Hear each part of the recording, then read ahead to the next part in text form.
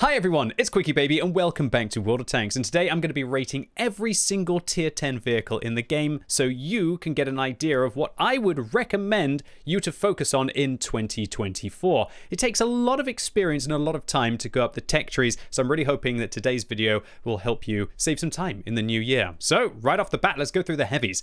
So the 113, this vehicle, it's yo-yoing between the alright situation and avoid section for me. This tank just hasn't really been given the love that a lot of other heavy tanks are receiving in the game, and by far the most frustrating aspect of this vehicle for me is the lack of 7 degrees of gun depression over the front of the vehicle. I really enjoy the 5A. It's so much more flexible with regards to that, and I don't have to overexpose my side when I'm trying to work a ridgeline. Combine this with the fact that there are just so many heavy tanks that going into the game that do what this vehicle does, and I think you'd be a little bit mad to want to purchase this vehicle, apart from in one use case, and that is that if you spend the 6 million credits required to get this tank, you can actually get the gun unlocked for the WZ-120 for free. So when you go on that tank, you won't have to waste 50,000 free experience or grind with a horrible gun. So one use case for the 113. I'm going to put it, personally for me, in the avoid section. Next up, the WZ-111-5A. I personally really like this tank, although results may vary. This is a high damage per minute vehicle, and if you aren't willing to be aggressive with it, to take your chances and to push your opponents, then quite often timid play in this vehicle results in it kind of getting out-traded by tanks that maybe have higher alpha damage guns or just don't have big weak points. But this wonderful combination of speed with offensive capabilities mean, at least for me, it's going between the great performer and the decent choices section. I'm probably going to put it in the great performer personally for me. Just love that gun depression over the front compared to the 113. Next up, the BZ-75. This vehicle is currently supporting the best win ratio of any of the tier 10 heavy tanks. However, when you take a look at how good the players who are playing this vehicle are, the best players are playing this tank. It's quite meta in the game right now. Accordingly, I don't really feel like it deserves the title of godlike. I'm going to put it in the super competitive section still, however, if you are a good player. But if you are not, I would probably recommend avoiding this vehicle because you just won't know where to go and invest those rockets in getting there to be able to make use of dominating the strongest positions in the game. And that is what you have to do with the BZ-75. You have to be aggressive, you have to take it to the enemy team, and you really also have to use really good equipment on this vehicle as it scales very well with things like the experimental mobility. All in all, this is one of the new heavies and one of the new tanks of this list, and I think for it to go into the super competitive section is fair.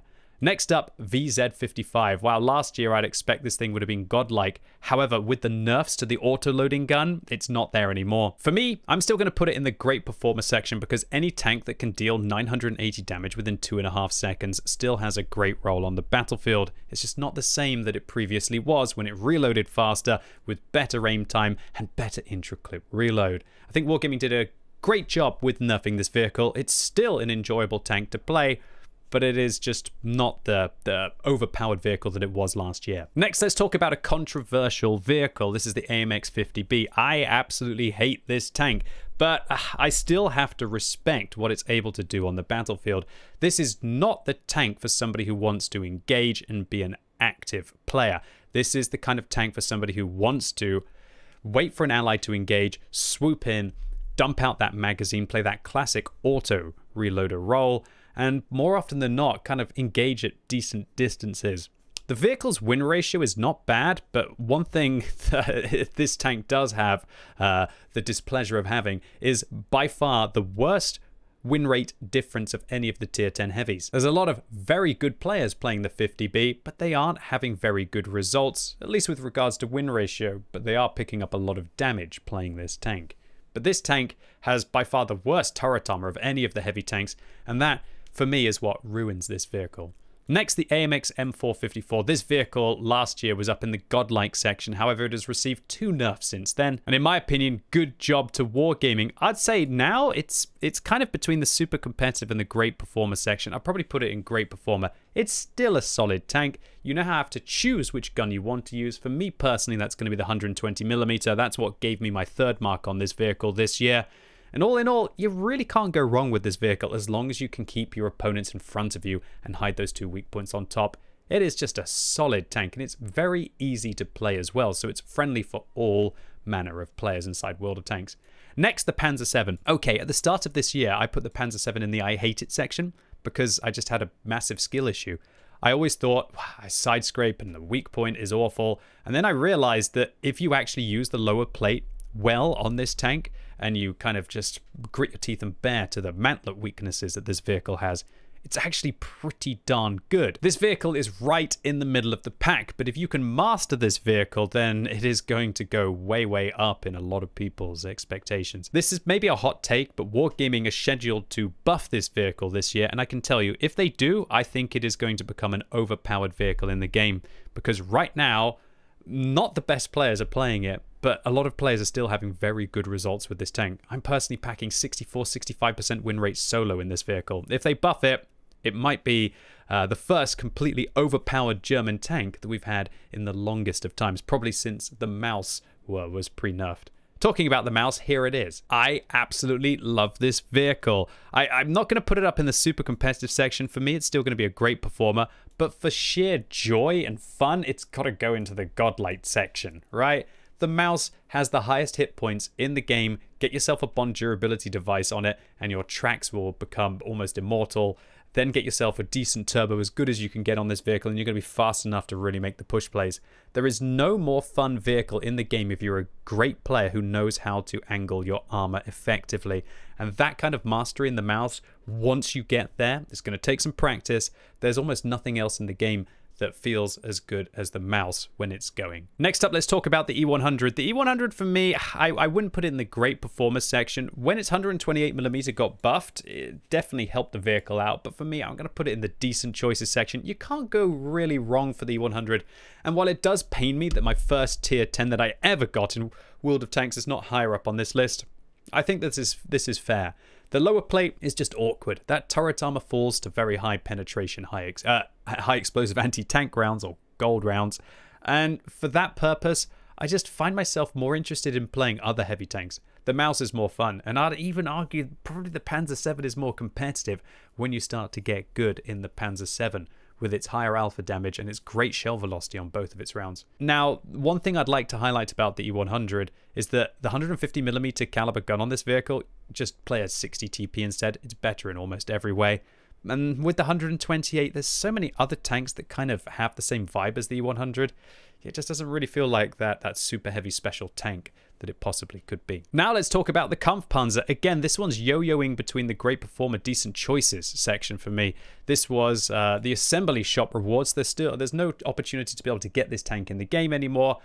For me, I think it has to go into the same place as the 5A, because that's what it is. It really is just a 5A that arguably has a little bit less weak points, but I'd say the 5A with its better heat pen and higher alpha damage just feels like it's that more aggressive tank.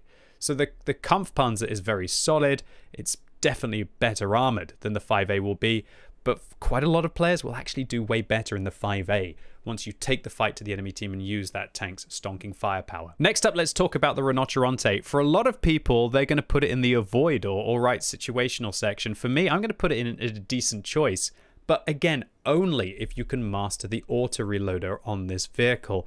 And I stress that if you are a very good player, you will be able to do some very surprising things with the Rinoceronte. And one of the tank's biggest strengths is that a lot of people don't quite know how it works, and they don't realize it can do 1,470 damage within 8 seconds of the first shot. Although after that, it's going to have to be reloading for pretty much a minute. So you should only do that when the situation absolutely dictates it. And that's the biggest issue that a lot of people will have with the Rinoceronte, is not quite knowing when to be able to fire. But that's something that only just comes with experience after playing auto reloaders for a very long time. You're probably going to have to do that before you start to get good in the Rinoceronte. Let me clarify, this is a high skill cap tank, probably one of the highest skill cap tanks in the game. If you're an incredibly good player, it's probably going to go up around here. If you're not, then it's going to go down towards this area. Next up, Type 5 Heavy. The crazy thing about this vehicle is, if you are an average or significantly below average player, this is a good tank. But if you're a great player, you're probably going to end up being frustrated by this vehicle. For me, I'm going to put it in the all right situational section, almost in the avoid section. However, its armor just doesn't hold up in tier 10 matchups, and getting into those tier 9 and tier 8 games just feels oh so hard to do these days. There are better super heavies for you to play in the game, like the Mouse and the Type 5 Heavy. Next up, 60 TP. I think this vehicle is absolutely incredible. I hardly ever, if never, have a bad game in the 60 TP. This vehicle is just so consistent. 8 degrees of gun depression, decent hull armor, decent turret armor, 750 alpha damage, enough penetration on all of its different rounds to adapt to the scenario. I absolutely love this tank. It was the first ever vehicle that I did 10,000 damage in, and it's really interesting to see that it's actually coming back into the meta right now as players realize just how strong the vehicle's capabilities are. The 152mm on this vehicle can overmatch quite a lot of plates that not a lot of people realize, like for example the forehead of the 60 TP, as well as also the Super Conqueror on the top of the Super Conqueror as well. And for that, if you have a great knowledge of enemies' armor capabilities and the layout, this vehicle can really surprise with what it can do with the different guns.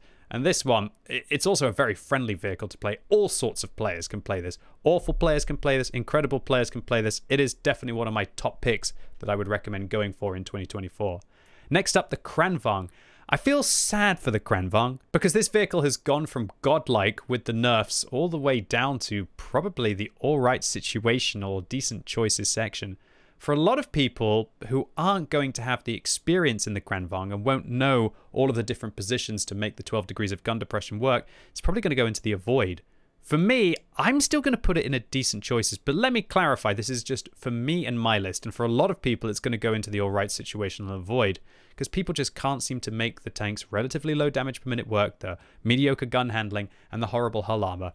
However, if you know where to take the Kranvang and you get it on a ridge line, it is still a decent choice in every single regard, and you will do well in this vehicle. But it's got a lot of competition now. The VZ55, Rinoceronte, and AMX-50B will all be better tanks for different kinds of players. If you know your positions, if you know your ridge lines, the Kranvang will still work for you. Next up, FV215B. I'm going to put this in the I hate it section. It was the first ever tier 10 British heavy tank, replaced by the Super Conqueror, which is infinitely better in so many ways. I hate the side weak point on this vehicle. I hate the fact that it burns constantly. And it's just so frustrating because this tank actually has the highest damage per minute of any heavy tank in the game. But it's still trash because you don't get to use that effective damage per minute on this vehicle. All in all, don't waste your bonds on this vehicle. It is by far one of the biggest stinkers, and its current average win rate is actually below 45%. It is truly tragic. Don't bother with the FV215B. Spend your bonds on something else. Go get a Super Conqueror and put bond equipment on it instead, and you will be infinitely better. So the Super Conqueror, this tank is yo-yoing between the super competitive and the godlike section. For me, I think it's the first heavy tank on this list that's going to go up into godlike scenario. And that is because it just does well for everyone. Everybody's win ratio is decent when they play this vehicle, and it's very, very competitive in all manner of places. Unlike the FV215B, this thing can side scrape. It also has more gun depression and spaced armor that can allow the vehicle to actually work a ridgeline. I recently 3-marked the Super Conqueror, and the play session was disgusting. I would recommend gunner armor, vents, and turbo, and a durability, and then mix those up depending on what your playstyle is for the map. For me, actually, I found that the turbo, vents, and gun armor full kind of like aggression build just allowed me to get to ridge lines and just dominate when I was there. This thing is an absolute monster of the battlefield, and I would thoroughly recommend the British heavy line for everyone. At least we'll have to see what Wargaming are going to do about this one, because if anything is up for the chopping block with regards to buffs or nerfs, well, in this case nerfs, it's definitely going to be the Super Conqueror, which would be ironic considering that Wargaming just buffed all of the British heavies. So I'd get it while it's hot, boys and girls. Next up, let's talk about the Chieftain. This vehicle has been nerfed, but even with the nerf, it is still an incredible vehicle. It's faster than the Super Conqueror, and it arguably has a better turret than the Super Conqueror as well, and that is all you need. The problem with the Chieftain is that now it doesn't even come close to having the firepower of the Super Conqueror, but it does have better alpha damage, which does allow you to make those trades in certain scenarios. With its gold rounds being nerfed as well, this tank, it's close to dropping down into the super competitive section, but for me it's still godlike. But hats off to Wargaming for the nerf to the Chieftain this year, as they've totally reduced the number of them in the matchmaker, because truly before it was completely overpowered, whereas now there's other opportunities, like playing the Super Conqueror instead of the Chieftain, and I think that's a better state than when previously all of the Clan Wars players just have their overpowered vehicles to play. Next up, let's talk about the M5Y. I'm going to put this thing in the alright situational section, because when you do get on a ridgeline, this tank is very good. The problem is that there are so many other tanks that do just as well, if not better, on a ridgeline. I'm looking at you, Super Conqueror. I'm looking at you, Chieftain. Even the Rinoceronte, the Kranvang. There are so many tanks which compete with this vehicle. And the problem with the M5Y is that the reserve track mechanic that Wargaming put in for this vehicle just doesn't really have the impact that I expect that they thought it was going to have. It doesn't seem to really make too much of a difference on the tank, and then you'll find that one of the longest, thinnest turrets in the game becomes incredibly frustrating whenever you expose it towards the side. Next up, let's talk about the T57 Heavy, and that's going to be joining the M5Y in the alright situational section. It can be a lot of fun to play when you just get an opportunity to blitz and reload, dump out that 1,600 damage in 6 seconds and reload quickly to be able to do it all again. The T57 Heavy thrives in chaos, and it has a lot of hit points to weather the storm to be able to deliver those mags. But with the limited amount of ammunition that this vehicle carries, it quite often just feels frustrating towards the latter part of the battle. And the fact that the turret armor is pretty tragic unless you're playing against tier 8 and tier 9 tanks. I just feel like there are more dependable heavy tanks to play out there, and the fact that this one has an autoloader doesn't really outweigh the fact that it is so much worse in so many scenarios than other heavies. Next up, let's talk about the T110E5, and this thing, it's kind of between super competitive and great performer.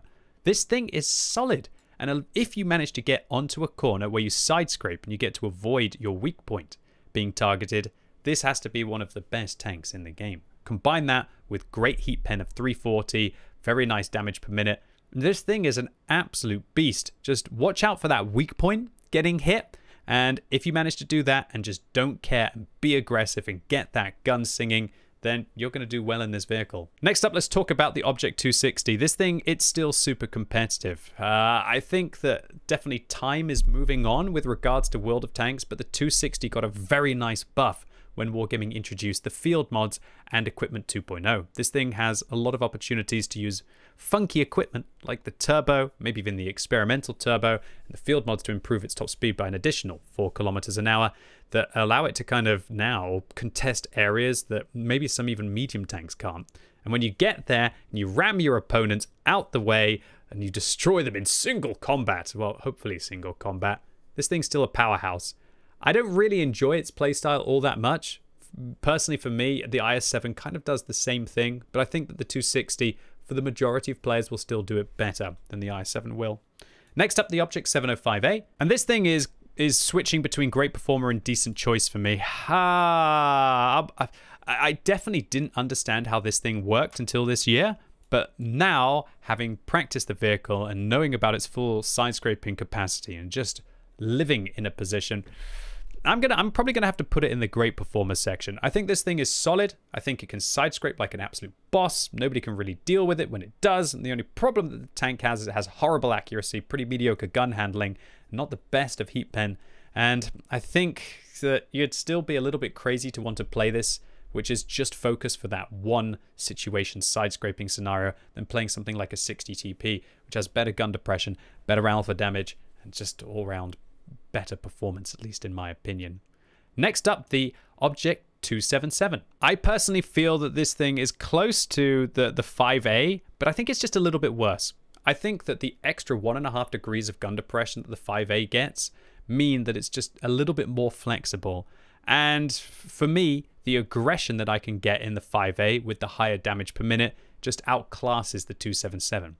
However, let me clarify, for average players and below average players, you will probably end up doing better in this tank than you will do in the 5A, because the armor, at least on the upper hull, feels a little bit more reliable. The side scraping is a lot better on the 277 than the 5A, and the gun capacity doesn't really matter so much when you need that extra durability. So for average and below players, 277. For average and above players, 5A will be better, at least in my opinion. Next up, the Object 279E, straight into the Godlike section still. Wargaming have nerfed this. They did the right thing.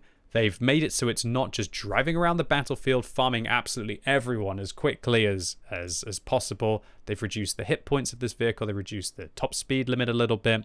And they nerfed that accuracy on this tank as well as the gold pen. So the 279E, it's not like it previously was, where it would just destroy the game. But it's still great, if not the best heavy tank with regards to performance in 2023, even with the nerf. Next up, let's talk about the ST2. Wargaming buffing this thing now means that it's between the super competitive and great performer section. For me, I'm going to put it in super competitive, but for a lot of players, it'll probably be more like great performer or decent choice. I'm putting it in the super competitive section because I always just seem to get so many kills playing this vehicle. It's a great one for doing missions.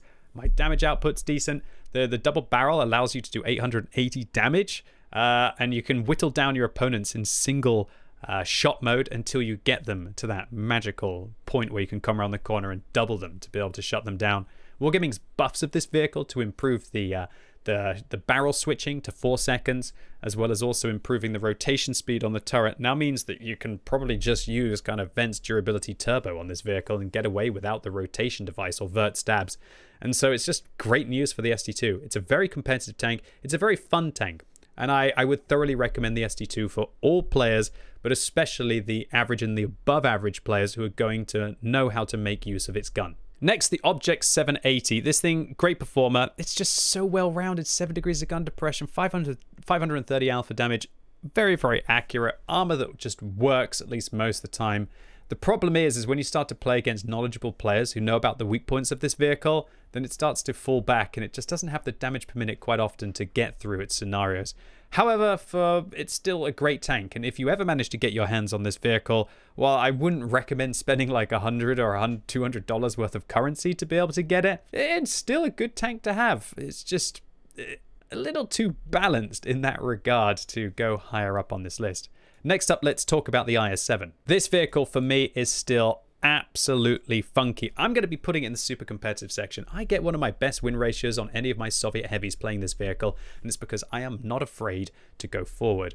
My favorite build on this vehicle will be a spall liner, bear with me, with Krausers inside the mobility slot and then a turbo in the other slot, hopefully a bounty turbo. Next, what you do is take a large repair kit, or a repair kit depending on how your economy is, take speed governors and then a premium consumable or a medkit or a fire extinguisher. For me, it's repair, speed governor, and then a premium consumable. What this will mean is that the spall liner allows you to drop the medkit, which allows you to use that speed governor to get the 10% extra engine power to race into position, ram something, or just bully your opponent out of that position. And that's all it really takes. Just get forwards. And I just love the IS-7 for the aggression that it brings to the battlefield. There is no more fun tank if you're a little bit mad. But still, don't get the IS-7 and think that, oh, it's going to be this amazing, incredible, super powerhouse unless you invest the time to set it up correctly. Also, let me clarify, if you do that build without the medkit, I would thoroughly recommend getting Jack of all trades on your commander as well for when nightmare scenarios happen and your spall liner didn't protect you. Next, let's talk about the IS-4. This might be a shock to a lot of you, but I'm whacking this one in the super competitive section as well.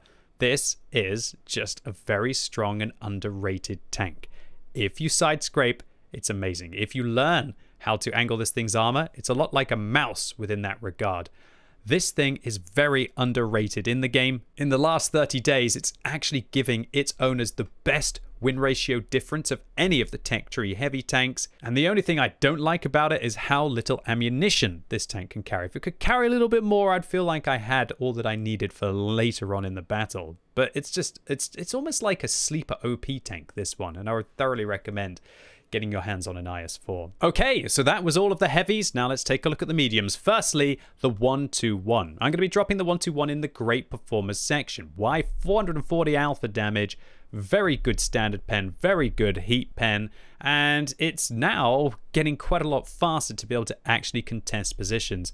This vehicle is, since its buff, buffs have also been underrated in the game, a lot like the IS-4. However, let me clarify that you do have to be willing to be quite an aggressive player in the 1-2-1 to take the fight to the enemy team, because if you're not using the vehicle's strengths with regards to its firepower and you don't know about hiding your hull and only exposing your turret, you're probably going to end up struggling in this vehicle. I wouldn't recommend it for everyone, but it's definitely still a solid choice for all tankers if they think it's going to match their playstyle. Next up, the 121B. I'm going to be dropping the 121B in the decent choices section. Any vehicle that has like 420 meters view range, which frees up a lot of its field mods and its equipment choices to not have to use coated optics, to be able to take the extra speed, for example, it's just darn decent. It also has 350 heat pen, which is monstrous. I think the problem with this vehicle is that the 121 just feels as if it trades a little bit better with that higher alpha damage. And the main thing that annoys me on the 121B is the fact that its gun handling is so poor that I end up having to use vert stabs, which is not something that I want to do on a medium tank, as it truly feels like it has more tier 9 gun handling than tier 10. Next up, let's talk about the TVP. Now, if you're a very, very good player, this is probably in the great performer section. If you're not, probably more alright situational. For me, I'm going to leave it in the decent choices section to try and create a balance between those two spots. And that is because the TVP just has no armor and it's a very big tank with poor camo rating. So a lot of people don't have that crutch to be able to kind of like to lay on to be able to get them through the battle. However, if you can work around that, this thing dumps out damage. 4.5 seconds, deal 1,280. But again, a problem. Almost the worst standard pen and the worst premium pen on any of the tier 10 mediums mean that you are going to have to flank your opponents or use precision marksmanship to target the weaker areas of their vehicle. There are better autoloaders for players who lack knowledge to play. But for a lot of people, the magic of just going crazy in a TVP and using the full gun handling build just makes it feel like it's this laser gun that just absolutely shreds the battlefield. Next up, let's talk about the bat chat. This thing, it's going in the alright situational. Personally for me, until they buff it, I'd put it in the avoid section. The bat chat is still a great assassin. It can go everywhere and do anything, hopefully against just one tank on the enemy team. That's because it just takes so long to be able to unload this. We're talking about 12.5 seconds to be able to dump its entire magazine out, and that is a lifetime in World of Tanks. That's more than enough time for pretty much any vehicle to shoot you a couple of times with big alpha, or like 3 times with smaller alpha. And that just means that you just have to lose so many hit points to actually get those magical damaging moments in the bat chat that kind of just strip it of its effect on the battlefield. I'm really interested to see what Wargaming will do with this vehicle. I hope they kind of make it a bit more like a Char Future 4. If they do that, this will be jumping up at least a couple of spaces, if not more, up the list. So stay tuned for 2024 to see what Wargaming do with the bat chat. Next up, AMX-30B. I'm putting this thing between the avoid or the I hate it section. Do I really care about this vehicle enough to put in the I hate it section? You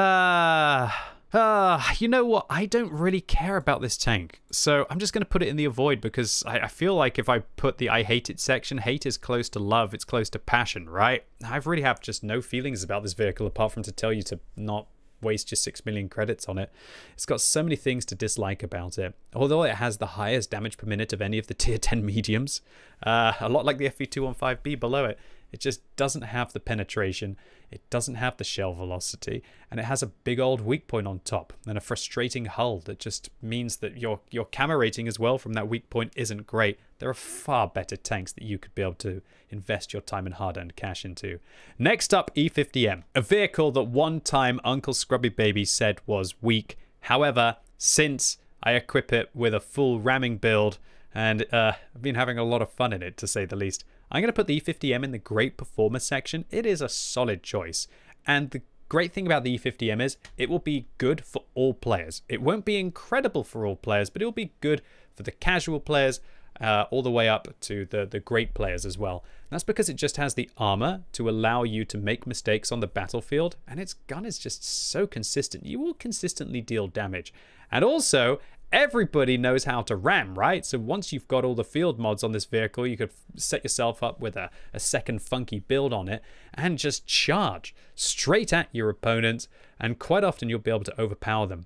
I've rammed tanks for like 1,300 multiple times this year by playing the E50M, and it's still to this day one of my favorite tanks for going on blowing off some steam in the game. I love it, and everyone should have it. Next up, it's Brother, the Leopard 1. For me, I'm going to put this in the decent choices section. However, let me clarify that the Leopard is doing quite a lot of damage inside the game, so if that's what you care about, you probably want to put it up this list. For me, however, the complete lack of armor that forces it to play towards the mid to the rear of the battlefield prevents it from being truly impactful in a large amount of its games.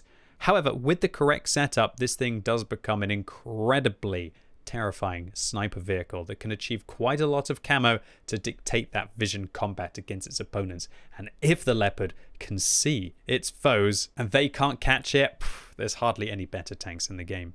Next up, the Progetto 65. I mean, there should be another section down here that says like Wargaming hates it.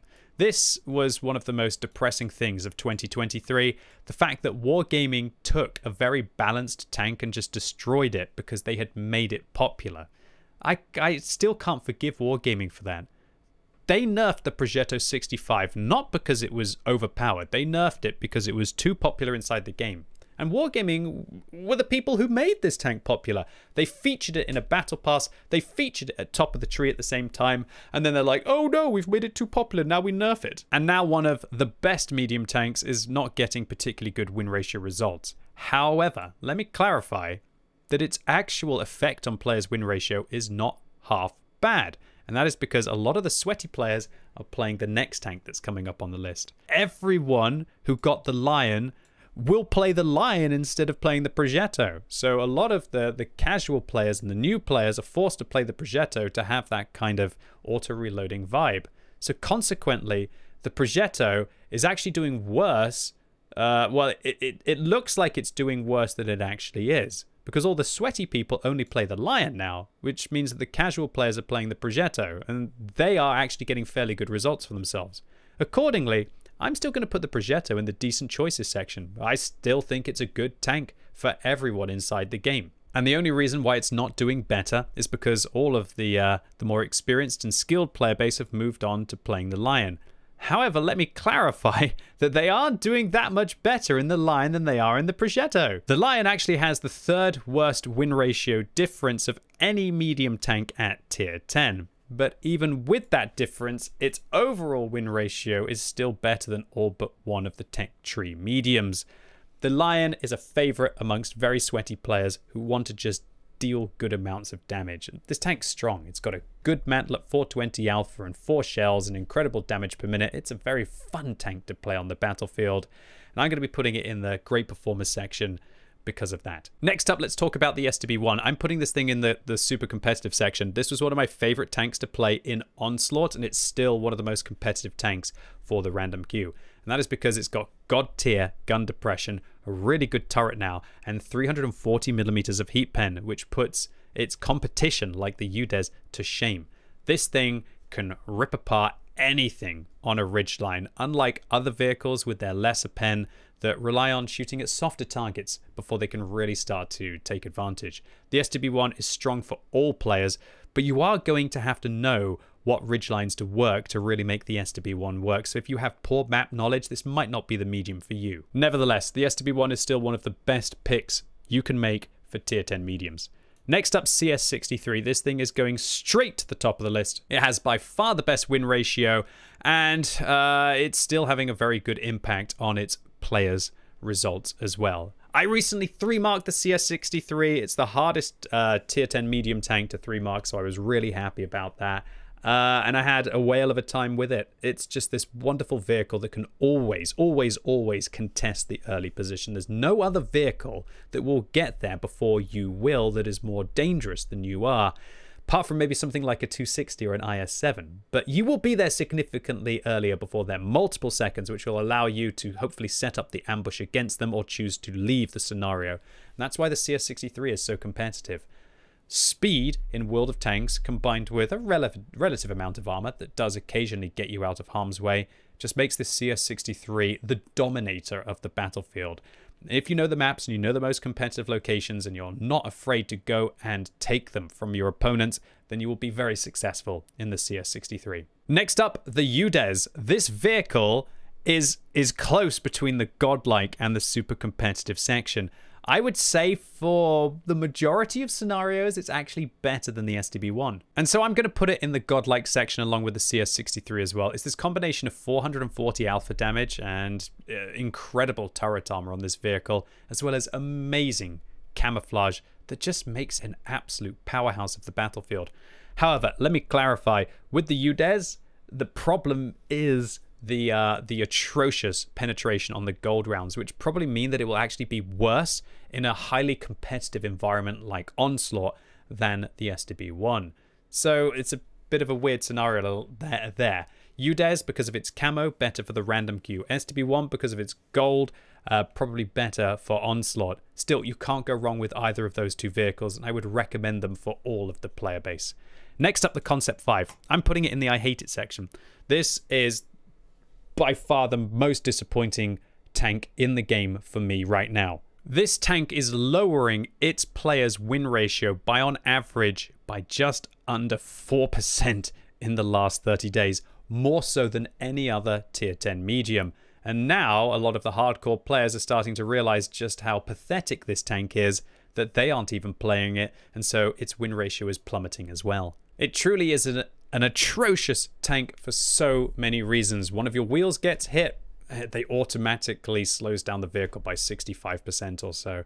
And it's every time your wheel gets hit, unlike a tracked vehicle, which it doesn't get tracked unless they hit the front axle. Combine this with tier 9 damage per minute, awful camo rating, and mediocre armor at best, apart from some parts of the turret.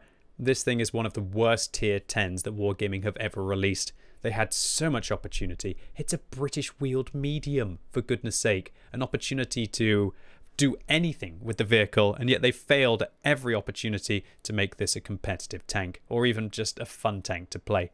Do not get yourself the Concept until Wargaming do something about it. You'd do far better to get yourself a Centurion Action 10, which is going straight into the super competitive section for me. This vehicle, a lot like the SDB1 and the UDES, although I don't think it's quite as good as those two vehicles, just gets it done. Wargaming's mega buff of this vehicle now mean that it has great high explosive, good APCR, and incredible heat, 10 degrees of gun depression, and as long as you are using your gun depression, the turret is decent, and this gun handling is something else.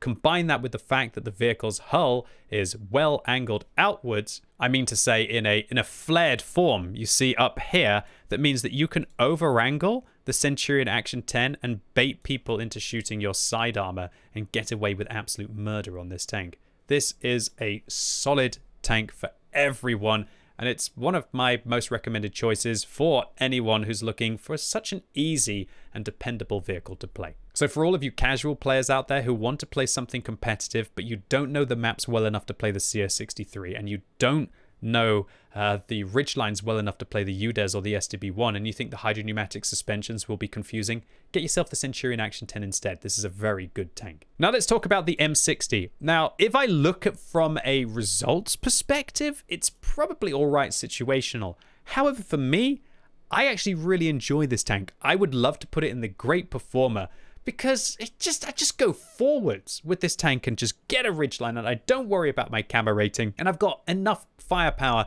to be able to blaze through my opponents with 350 heat pen. So I think it's going to have to average out and put it in the decent choices section.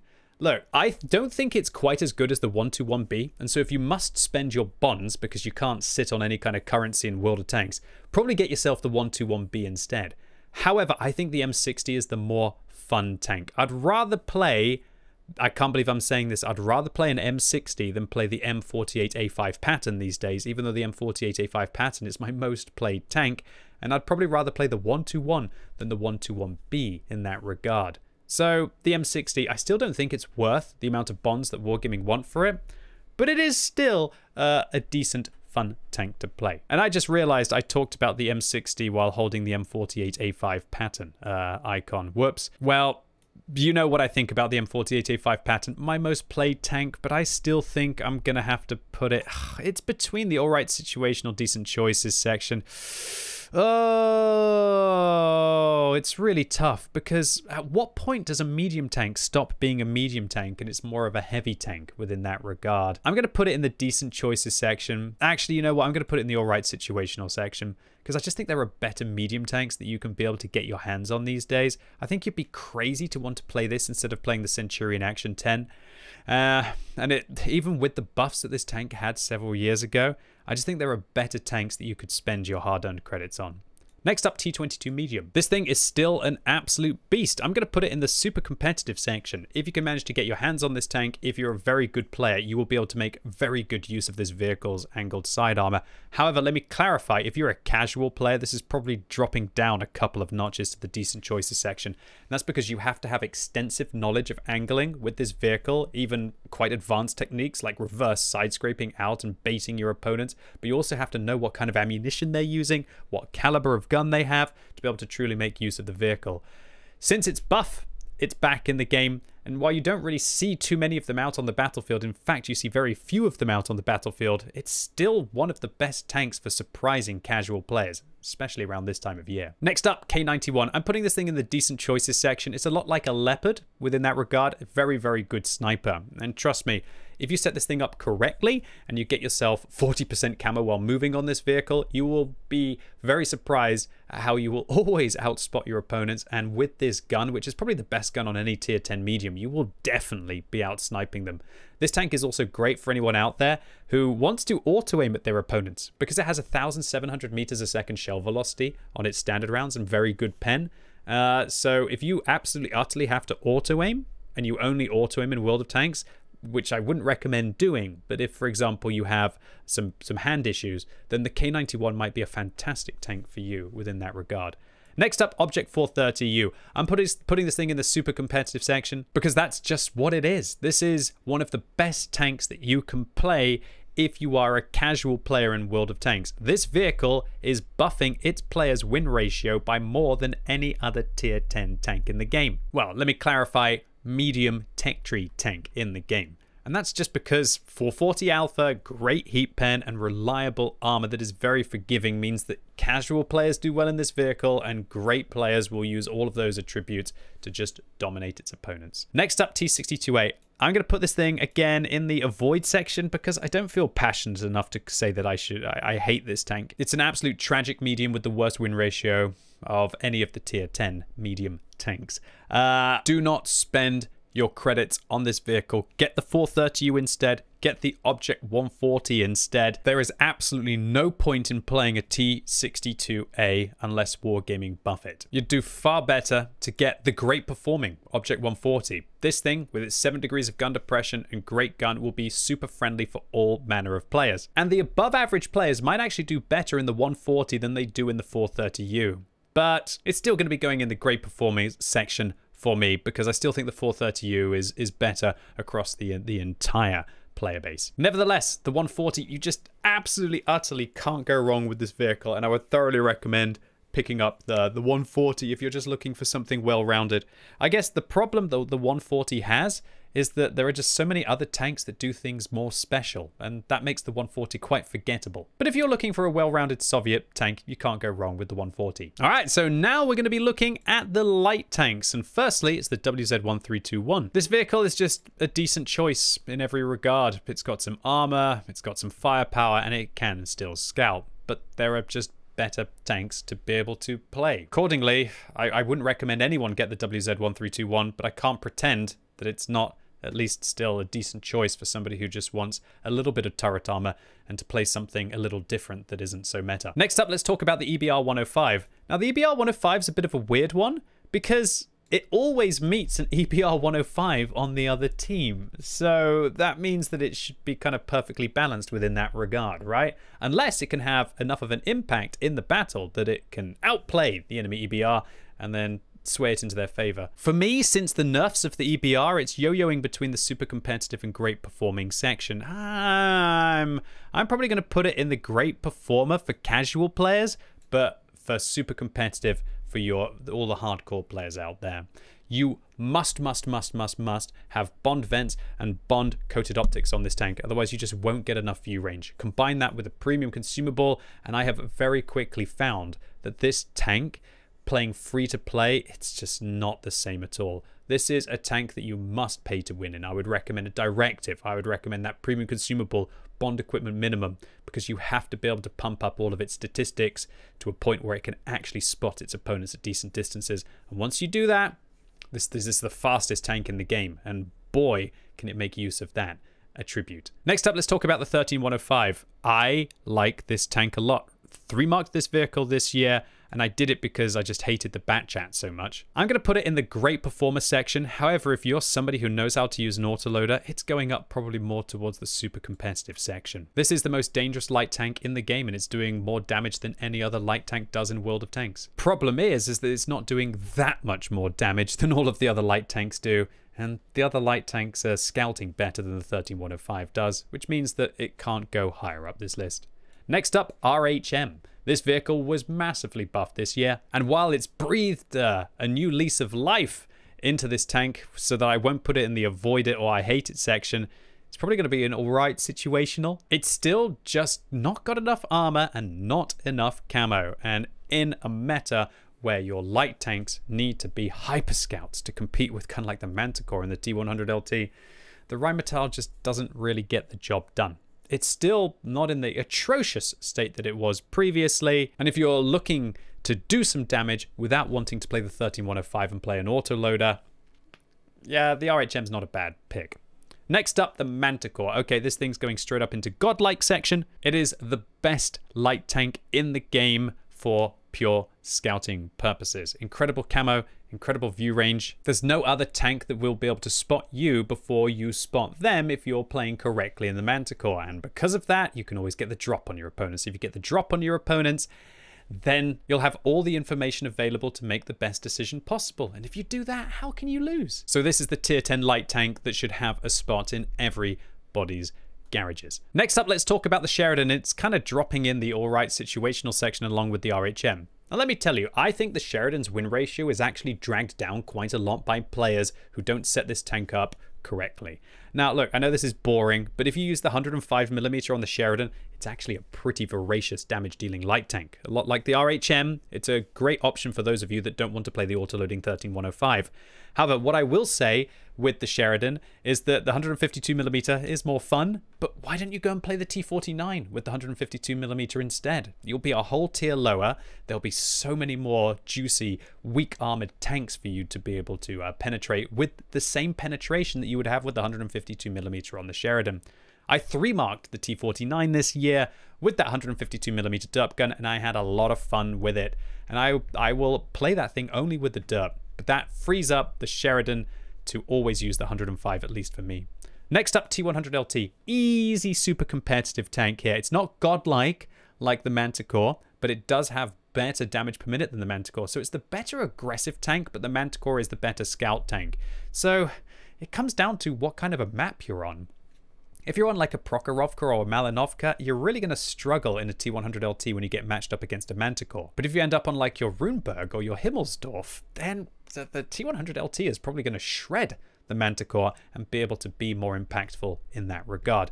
The T100LT is the light tank that I would recommend for all of the average and below average players who want to get into playing light tanks. The tech tree is very friendly to be able to make your way up. And for all of the above average players, I'd recommend going for the Manticore instead. All right, so now we're going to be moving on to all the tank destroyers. First up, the 113 GFT. This vehicle has been substantially buffed, and because of that, I'm putting it in the great performer section. This vehicle has all of the firepower now, and it's just as fast as the Object 268 version 4, as that vehicle has been substantially nerfed.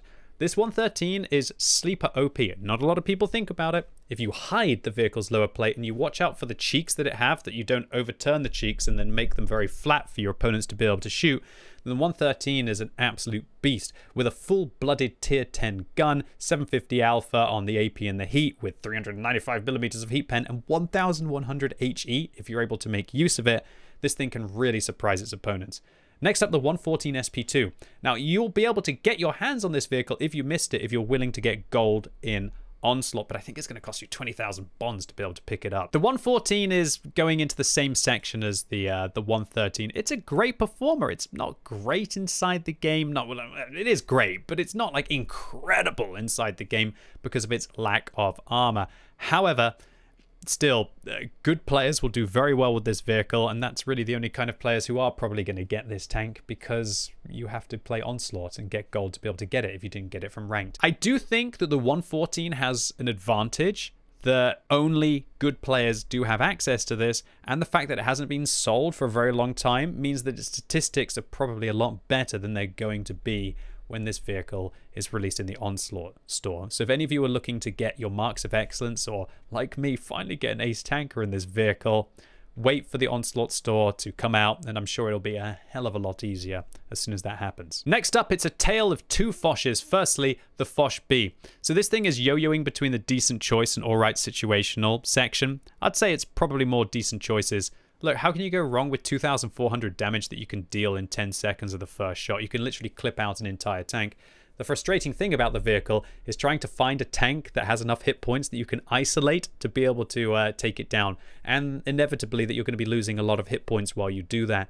Now, the key to being successful in the Fosh is finding just one tank and not two, because as soon as you find two, they're going to be shooting the weak points on top of your tank, and you won't have any hit points left later on to be able to make better trades. Nevertheless, the Fosh B is still the better of the two Foshes, but it's weird because it is the most dangerous tank in World of Tanks, but it still doesn't feel like it's all that worth playing a lot of. Next up, Fosh 155. This one, it's kind of alright situational / avoid. I'm going to probably put it in the avoid section because I don't want all of you to waste your bonds. Trust me, go get the Tech Tree tank, get the Fosh B. You'll have far better games in the Fosh B than you will have in the Fosh 155. However, saying that, the kind of ammunition that you get on the Fosh 155 is kind of hilarious. 750 alpha damage delivered 3 times is not as good as delivering 400 alpha 6 times, and it will take exactly the same amount of time for both TDs to unload. However, the Fosh 155 has better heat rounds at 395, which can just laugh its way through certain plates, and this thing has a meme mag of 1100 alpha HE, which you can deliver 3 times, which would be 3,300 if you can find healthy enough lightly armored tanks to be able to obliterate. Still wouldn't recommend spending your bonds on it. There are better picks inside the game. Now I want to talk about the Gorilla. This is going in the alright situational section for me, if we think about it from a competitive stance, but I think it will go up into like great performer or above if we're just thinking about fun inside the game, and quite often that's what it's about. This vehicle does best with experimental turbo, something like exhaust, and either a gun rammer or coated optics. And then set yourself up as the most accurate tank in the game by taking the penultimate field mod by improving your accuracy as 5%. Then you're going to have this pinpoint laser finder of a gun with 750 alpha damage that you can deliver reliably, irrelevant of the distance that you're engaging your opponent.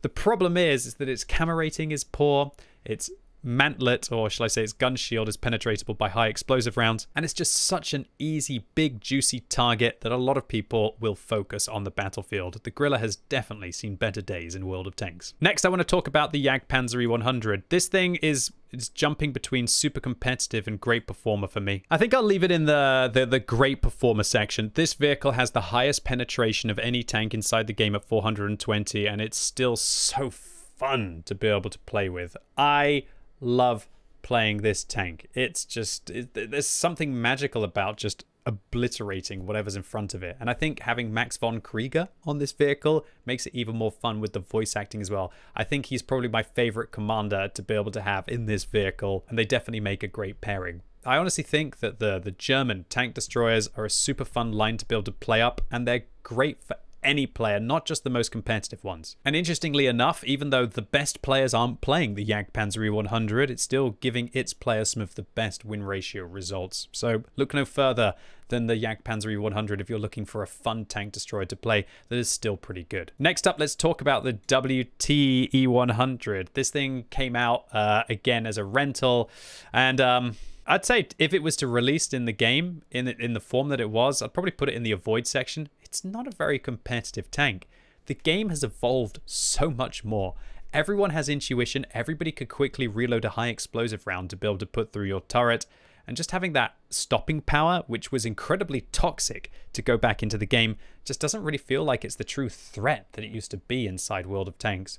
If this vehicle was released again, and it was in the form that we saw it, for the game mode, I'd recommend to avoid it, boys and girls.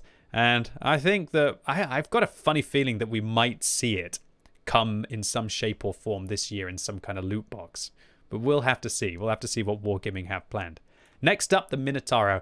This vehicle, godlike in every single regard. This thing is bonkers overpowered. It is the best tank destroyer in the game, and I would thoroughly recommend it for everyone. The problem with the Minotaur is it might be a little bit boring to play, so people will find more interesting tank destroyers to be able to invest their time into. But if you don't care about that, and all you care about is getting solid results, it doesn't matter how good you are at the game. If you get the Minotaur, you should be doing better in this than you would do in any other tank destroyer. Next, let's talk about the STR V103B. This is a Swedish sniping powerhouse. If you're a good player, for me, I want to put it up in like the great performers section, but I think this is a list for everyone, and I'm going to put it in the decent choices section. It's a wonderful sniper, but it's quite high skill cap. Or should I say it's got high potential, but a lot of it can be played quite well by just sitting in one position and just clicking and just using its amazing sniping capacity. But where an SDRV 103B player will be, just the differences that we'll see between the good and the great and the incredible SDRV players are the players who are willing to take the fight to the enemy team and realize it's just a medium tank without a turret. If you have good knowledge of all of the enemy's gun calibers, you'll know which guns stand a chance of being able to deal with you and which guns don't stand a chance of being able to deal with you. And once you've mastered that, you'll be able to take your STRV on the hunt and to really take the fight to the enemy team. And when you do that, you'll actually get some incredible results in this vehicle. And I would personally recommend it as one of the more fun tank destroyers to play in the game. Next up, the FV215B183. Now, while this is the better of the big gun tank destroyers, I'm still going to put it in the alright situational section, because the times that you do get people just drive out in front of you constantly and allow you to just dump big shells in, feels like it's more down to the enemies playing badly than you playing well. For me, it's one of the most frustrating tanks to play in the game because of that. And while it is better than its brother, the FV405, I'm not sure that's really saying much. And I'm just going to go out there and say I absolutely hate the FV405 with a passion. I despise this tank, and I wouldn't recommend anyone gets it inside World of Tanks. It's a really boring play style, and while it does have moments of fun, after you've one-shot like 50 or 100 tanks, it just doesn't feel the same. And all you're left with is an incredibly boring point-and-click adventure. I hate the FV4005 having to sit there, especially towards the end of the evening after I've been streaming for so long, and just having to wait for somebody to drive out and then haha, click, boom, or 1,700 damage, good. How long of your life did you have to invest into that? And some things are just not worth waiting for. And so I would not recommend getting the FV405, as it's an expensive tank to play if you want to play it correctly, and it just does me more harm than good. Next up, let's talk about the Badger. This one's going in great performer for me. If you can't play the Badger, you're probably doing it wrong. It's really simple. You just get forwards, get on a ridgeline, and grind out whatever's in front of you. It's got the highest damage per minute in World of Tanks, and if you manage to make your high explosive rounds work, you are going to be shredding multiple tanks per minute. It's just a solid tank. I guess the problem with the Badger is it doesn't really have incredible alpha, it doesn't have incredible pen, and it can still be locked down if you do expose your tracks and you do get surrounded. There are ways around this, like using a durability device, for example, or thinking about how you're going to set up your field mods with a large repair kit can mitigate this weakness. And it's just a very strong tank. For me personally, I don't think you could go wrong with the Badger. Next up, let's talk about the T110E4. This tank for me is yo-yoing between alright situational and decent choices. It's probably got to go into decent choices. Look, I think there are better tank destroyers that you could be able to play, and the idea of picking a T110E4 when you could pick a Minotauro is literal madness. But I still have to respect any tank that has 750 alpha, access to 375mm of gold pen, unlike the Minotauro, and access to those wonderful high explosive rounds as well. Like its brother, the T110E3. T110E3 for me is still super competitive even with the nerfs. It's getting both one of the best win ratios with win ratio difference and also just with raw win ratio, and it does that because it's just so darn hard to be able to deal with this tank. It's really hard to pen the lower plate even with tier 10 tanks, let alone with tier 8 and tier 9 tanks. It just deals consistent damage, it holds up the battle, and it allows its allies to work around it or to win the other flank. It's a very strong tank within that regard, and it's incredibly annoying to play against as well. So go on, get yourself a T110E3 and annoy big sweaty unicorns like me, irrelevant of where you go on the map. Next, let's talk about the ultra rare Object 268 version 5. It's alright situational, there's nothing special about this tank. This vehicle has a fully traversable turret, and we're getting more and more tanks that have turrets in World of Tanks on tank destroyers. And while it does have a really big gun, like that meaty, full-blooded 268 gun, I just don't think the turret's worth it to have that weak point and to have the poor damage per minute and the poor hull armor and poor gun depression that this vehicle has. There are better tanks that you can be able to get, but this one undoubtedly is a collector's gem and it's very rare. Next up, the 268 version 4, and this vehicle last year, I believe, was up in the godlike section. However, now it's going to have dropped into the great performer section. The nerfs have hit this tank really hard, losing 10 kilometers an hour off this vehicle, as well as the durability, and also the weak point on top is now much easier to be able to deal with. Means that this is still a great choice, but it's almost depressing to play this vehicle considering how much worse it is than it previously was. And now, look, don't get me wrong, I think that the nerf was great for this vehicle. Well, it obviously wasn't great for the vehicle, but it was great for the balance of the game. But I think what this really has done is it now means that other tanks like the Minotauro or the T123 are just going to be a better choice for you. Next up, the Object 268. This one's going in decent choices for me. This is a very underrated tank. Let me tell you, if you play this thing well, it will be very strong on the battlefield. Big gun, nice assault capacity, and now that the 268 version 4 has been nerfed, there is more opportunity for this vehicle.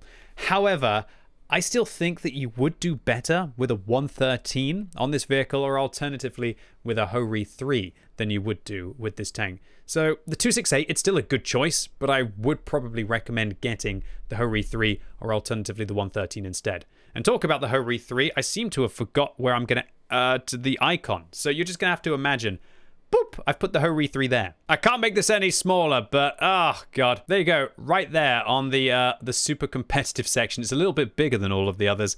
The Ho-Ri 3 is a phenomenal tank, and it's about as close to godlike as it could be. The problem that the Ho-Ri 3 has is that it's played by very sweaty players, and other tanks are actually giving their owners better results respective of their win ratios. And so, while the Ho-Ri 3 is absolutely smashing its games, it does not deserve to be in the same tier as the Minotauro. Nevertheless, this doesn't mean that this is not a competitive tank. That's the reason why it's going in the super competitive section, and it is a great choice for anyone to be able to achieve, especially considering how nice a lot of the Japanese tank destroyer tech tree is to play up inside World of Tanks.